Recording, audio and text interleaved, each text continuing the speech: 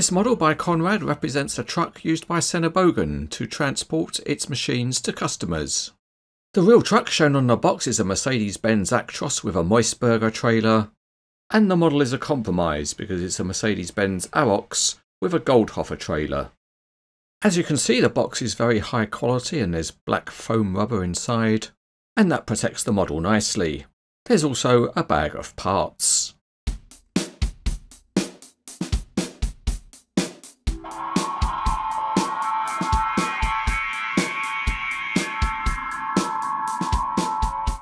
To begin with, we have to do the usual old-fashioned Conrad thing of separating parts from their moulding sprues.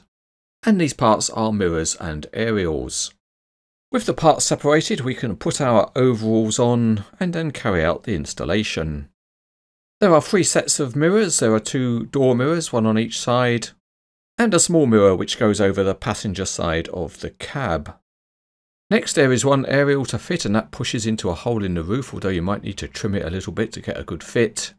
And then clunk click does the trick as we join tractor and trailer.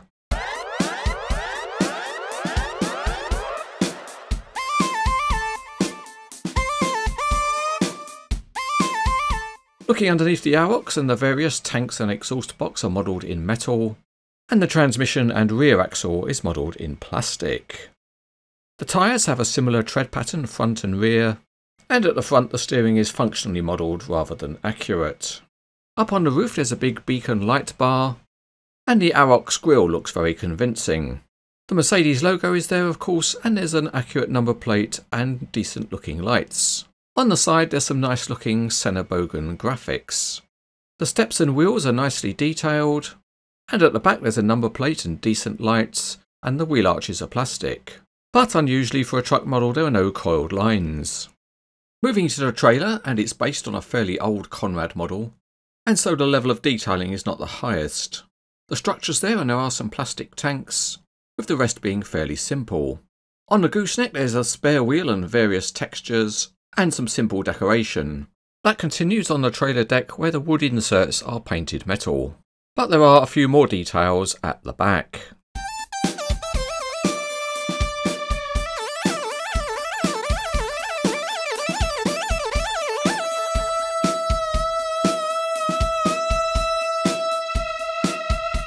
Starting underneath the Arocs, and like many Conrad models, the steering is very good. And for some reason the lock is much harder on one side than it is on the other. Also nice are the rear wheels, which are not joined onto a common axle. So when it comes onto the Cranes etc. test track, the Arocs rolls along very smoothly. Let's try the steering one way and it produces a reasonable angle. And if you turn it the other way, you can get a very sharp turn indeed. Moving on to the trailer functionality, and the rear 4 axles have proportional steering. And the first axle also steers, but all of the steering is a little bit spongy.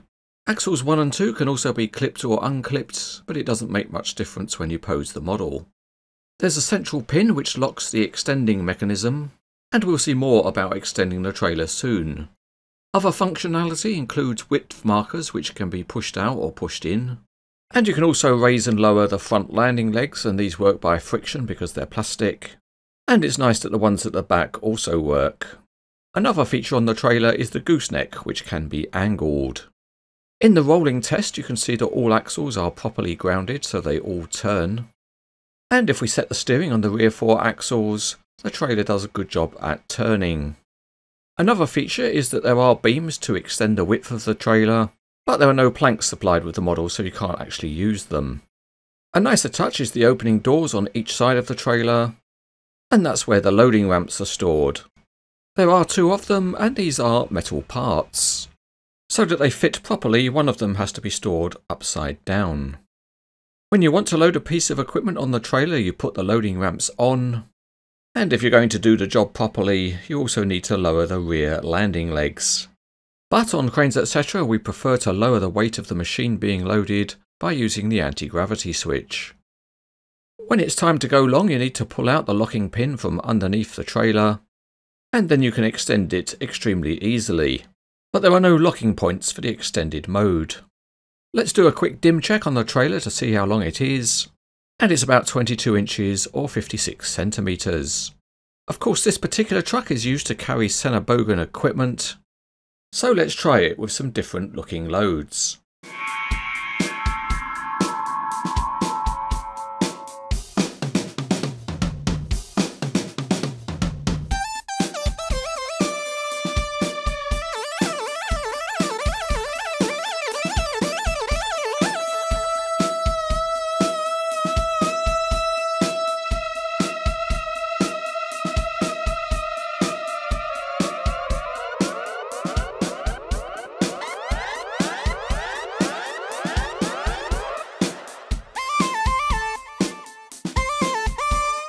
In many ways, this is a typical Conrad model.